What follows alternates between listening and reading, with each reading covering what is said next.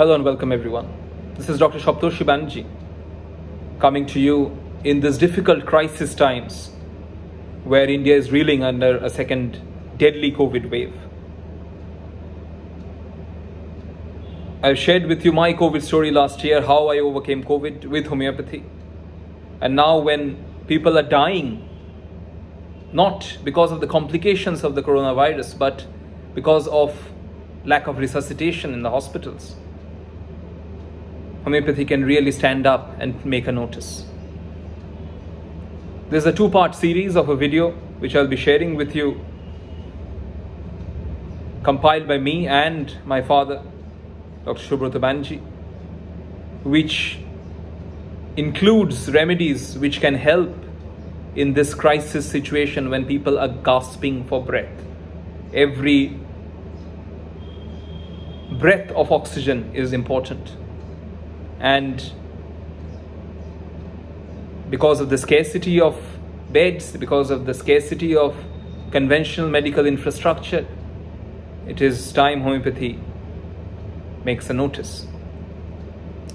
Without further ado, I'd like to share with you a few of our top remedies which I have implemented. Being a busy practitioner in Calcutta, I have encountered hundreds of COVID patients over the last year, and especially this year when people are having hypoxic symptoms, complaining of breathlessness, where the oxygen saturation levels have declined in a very short span of time. Homeopathy can always help you. This is again a two-part series. I'll share with you my top 7 remedies in this part 1. Number 1, my friends, in no order of importance, but depending on what symptoms you're observing. Especially, I'm reaching out to my homeopathic fraternity across the country, and I hope you do not need these remedies across the globe, like India is suffering so much, but still to have it handy at your disposal. My number 1 remedy, my friends, is Antimonium tartaricum. Again, I'm sharing with you no order of importance, but Antim-Tart is a very important remedy for hypoxia in these conditions. If you think of Antim-Tart, there's a lot of mucus in the lungs, a lot of mucus in the bronchi. Patient wants to bring it out, but unable to expectorate. So if you think of all those hypoxic conditions, when there's a lot of catarrh, a lot of mucus, patient wants to bring it out, is not being able to do so, Antim-Tart can help you.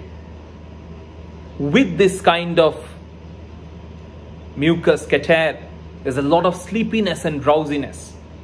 It is Nash's trio of sleepy medicines: Antim-Tart, Nux Moscata and opium. Antim-Tart, Nux Mos and opium. These is Nash's trio of sleepy remedies. And with this kind of mucus, catarrh, patient is drowsy, patient is sleepy. It's hard for you to keep him awake, losing consciousness to a certain extent. Antim-Tart can come to your rescue. Kent mentions this in his Metromedica. Patient is dying from carbonic acid poisoning. So because of the lack of oxygen, the carbon dioxide is getting accumulated in the system. It's like a carbonic acid poisoning. Why? Because the lungs are failing. There is lack of expulsive power of the lungs. So do remember, Antim-Tart will always come to your rescue in these conditions, in this crisis of hypoxia. Try and complete this picture with modalities. Look for modalities even with Antim-Tart. Better by eructation is important with asthma. Better by lying on right side. You understand, with this hypoxic condition, patient is constantly turning on one side to another. Ask him if you feel a little better, particularly on any side. Antim-Tart will tell you, I feel better on my right side. That's important for Antim-Tart. My friends, coming very close on the heels of Antim-Tart is Ipecac. Again, Ipecac is a remedy which is indicated in this situation. If you think of all the conditions, all the remedies which have got bronchoconstriction, which produces bronchoconstriction, which is producing bronchospasm, causing the hypoxia, Ipecac is also one of your remedies. If you think in Ipecac, there is a lot of constriction of the chest and the throat. Patient is telling you, I feel constricted. I feel constricted in my throat, in my chest.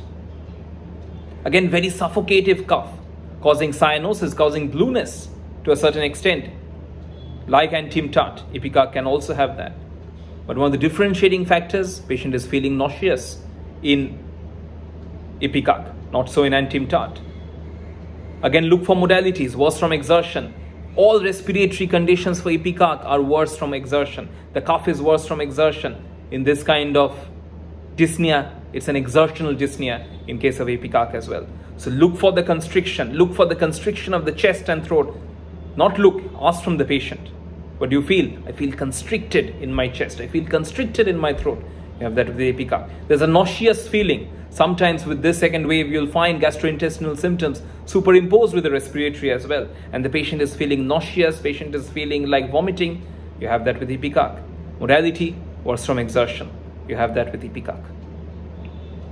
My third remedy, my friends, which again comes closely, I'm trying to compare similar remedies so that you can quickly differentiate. Hydrocyanic acid, another very important and useful remedy in these conditions. If you think again, the COVID patients are gasping for breath. They need every breath of air. And in case of hydrocyanic acid, there is more constriction in the throat region. Ipecac will tell you I feel constricted in my chest as well as throat. But when in case of hydrocyanic acid, it is more constricted in the throat. There is collapse. They're going to collapse with the hypoxia. And with that in hydrocyanic acid, you get a lot of fearfulness. They have a fear of everything. So the anxieties and fears are becoming quite predominant in case of hydrocyanic acid. So a constricted feeling, especially in the larynx, in the throat, which is in turn causing hypoxia, which in turn is causing lack of space for inhalation and exhalation. Along with that, there is collapse. And there's a fearfulness in the background, where the patient is really, really fearful. Sometimes you also have to understand with the hypoxia, the emotional component is quite important. With the anxiety and fear becoming predominant, the hypoxia, it will just contribute to it even more. So hydrocyanic acid again will come to your rescue. Antimptat, the potency is 6C, 30C, vitality is too low, don't go for higher. Similarly with ipecac, ipecac really responds well with 12C. So try 12C for ipecac. Hydrocyanic acid, 30C as well. My fourth remedy in this list, my friends, and I'm sure a lot of people have been hoarding this remedy over the last few weeks, is Aspidosperma equibracho. Aspidosperma is known as a digitalis of the lung.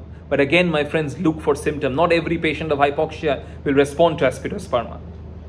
Look for symptoms like there's breathlessness from exertion. So whenever I'm exerting, I'm moving, I feel breathless. And that's a gem indication for prescribing Aspidosperma or equibracho. Difference with ipecac, ipecac has a constriction with aggravation exertion. In case of Aspidosperma, no constriction, it's just breathlessness worse from exertion. And that's very important for Aspidosperma. And one of the very important factors why Aspidosperma has been helping patients across India is it stimulates the respiratory centers. It stimulates the oxygen in the blood so that the hypoxic condition is gradually reduced over course of time. Tincture works well for Aspidosperma, 6C and 30C as well, responding well with Aspidosperma in the present scenario. My next medicine in this list, my friends, is Vanadium metallicum. Vanadium metallicum is a metal which always helps as an oxygen carrier. It works as a catalyst. So whenever in hypoxic conditions you are having scarcity of symptoms, look for the generals. Anemia. If you make a triangle, anemia on one hand, loss of appetite on the other hand, emaciation on the other hand, and you make this triangle, you combine that with the hypoxia, you have vanadium. I repeat, anemia on one hand, loss of appetite on the other hand, emaciation on the other hand. These three work as a triad. It works as a symptomatic complex to help you overcome cases of hypoxia with vanadium, especially it acts as oxygen carrier. My friends, do remember vanadium is a metal. It won't work with lower potencies. Although the vitality is low, do not prescribe 6C. Try 30C, even some cases 200C may be necessary because a metal doesn't ever respond to the lowest potencies. My friends, my next medicine in this list, another superb celebrated medicine used for ages and centuries is Carbo vegetabilis. You can never make a prescription of you can never miss a prescription of Carbo veg in the present conditions. Patient is gasping for breath. is prepared from carbonates. So you always have that innate air hunger in carbo-vegetabilis. So either they need artificial air, fanning makes them better, or they need fresh open air. Either way, carbo-veg will feel better. Fresh open air, they feel better. Even fanning makes them better, and fanning from a very close distance. Because you understand that effort of inspiration and expiration is difficult for their constitution. They cannot do it. They do not have the vitality left in them to inspire and exhale. So you need the fan very close to your face so that the air goes straight into the mouth. So better by fanning, better by fresh open air. That's important. In a system where the patient is telling you, again, cases where gastrointestinal and respiratory symptoms are overlapped. Patient is telling you that I feel burning in my chest. Internal burning is there. You touch the chest, you touch their hands, you touch their feet, it feels cold to touch.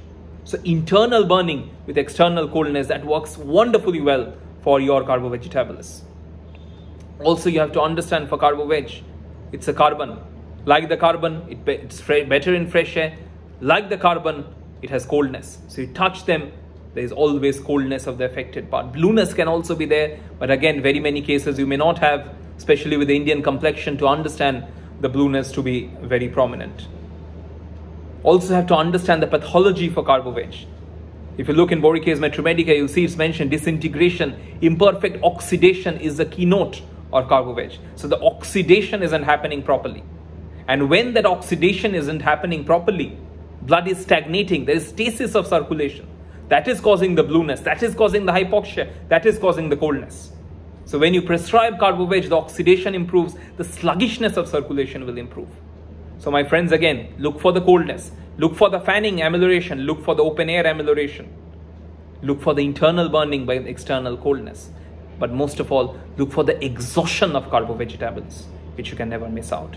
As I said, it's even a very difficult ordeal to breathe in and breathe out.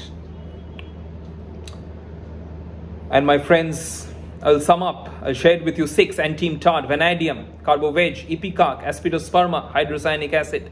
And my last one in this first series is laurocerasus. Again, in laurocerasus, every Metromedica mentions this, and I've had success with patients here as well, where the patient is gasping for breath, and laurocerasus helps in stimulating respiration as well. Two things to remember for laurocerasus: it's gasping.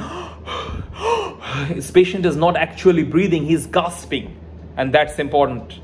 Clark mentions this in his Metromedica, he's gasping without really breathing. And you'll find this, those who have COVID patients at home with this kind of respiratory distress, or those who have come across people, you know, they are not breathing, trying to breathe in that, trying to pull out there, trying to steal a bit of more air as much as you can.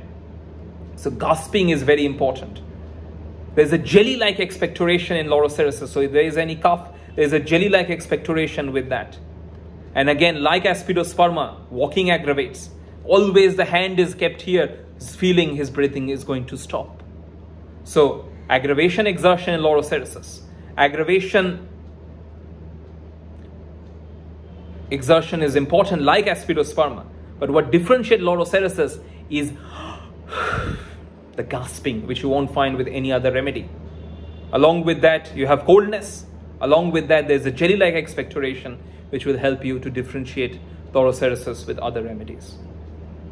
My friends, I've shared with you innate features of these 7 remedies. Obviously, aconitum down to zincum, any remedy can help you. So I'm sure many of you have had success with other remedies, but these are the ones which I've handpicked, especially for people who are confused or homeopaths who need some support. I'm sure these 7 can help you. I'll bring you 7 more in a few days' time. I hope you can help people, you can save people with these few remedies. Thank you very much. Long live Hanuman, long live homeopathy.